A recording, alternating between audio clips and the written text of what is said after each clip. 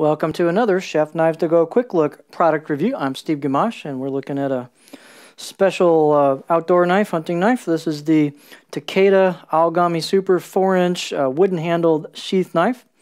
And so this is Takeda's classic, his classic ironclad look with the crinkled finish on it. It's kind of a mini version of his kitchen knives, but let's take a look at the core steel is Aogami blue paper, super reactive high carbon steel from Hitachi. The heat treat's about 61, maybe 62 Rockwell on that core steel. The construction, again, is like his classic series knives. It's got soft iron cladding over the top of each side of that Aogami super core for a 3-layer sandwich, and it's got a Kudauchi finish on top of that with kind of a crinkle finish to it.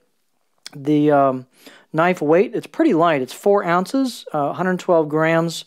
And the edge length, measuring from the tip to the back of the actual sharpened edge, is about 88 millimeters or 3.5 inches. And then the tip to the front of the bolster, including the ricasso, is about 95 millimeters. The overall length is about 8.15 inches, 207 millimeters. The spine thickness on this is pretty much 3.5 millimeters all the way down until you hit the actual grind. And I would kind of categorize this as kind of a saber-style grind. Although we'll see it's a 0 grind right to the edge. Blade height is 25.25 millimeters.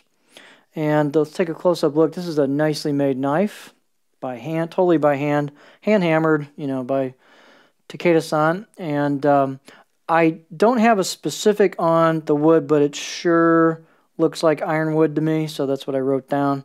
I think it's ironwood. It could possibly be something else, but it's really nicely figured.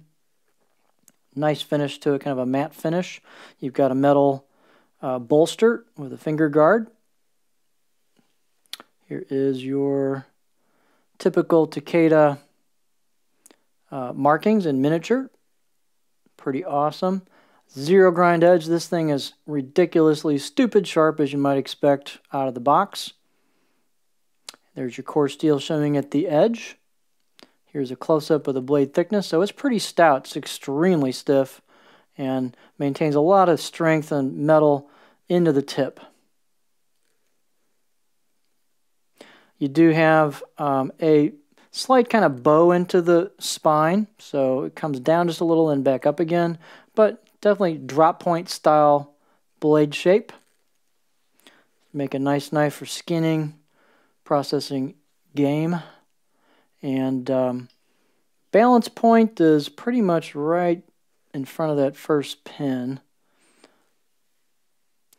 I guess the handle work plus I guess the general construction is done by as the website says, Kansai Matsuno.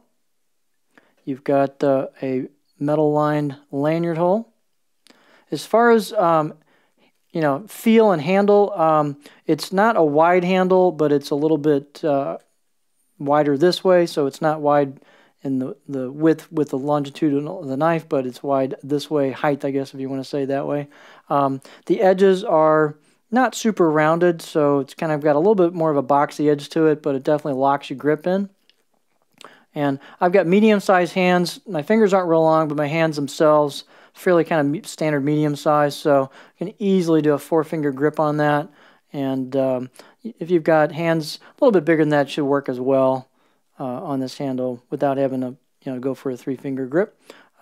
Really nice feel in the hands, kind of light and nimble feeling. Easy to get your thumb up there. You've got enough where you could get your finger up there if you wanted to. If your fingers are longer, you can get them further than mine. But beautifully crafted blade. Excellent steel. It has great edge retention. This isn't going to be something you're going to go baton through wood probably, but processing game, as long as you're not going to whack on bones and stuff, you should have a great long-lasting edge with this thing. And it comes with a nicely made sheath as well. So thick leather, thick spacer, dark burnish color on the burnishing on the edges. But the only suggestion I would have, when you put the knife in there and snap it, it doesn't draw super tight, so you can actually pull the knife out, and when it should catch on the finger guard and keep it from popping out, So what you might want to do is in the belt loop, you may want to take and put a spacer back there to effectively tighten the loop itself, since you're not going to move the snap, of course. Or if you, I guess you could make your own loop if you wanted to redo a second loop, because the loop will pull through if you want to do that. But takes about a 2-inch belt easily, and just a nicely made sheath. So, you know, just a really nice combination, with the exception of tightening up that sheath retention a little bit. Really nice package.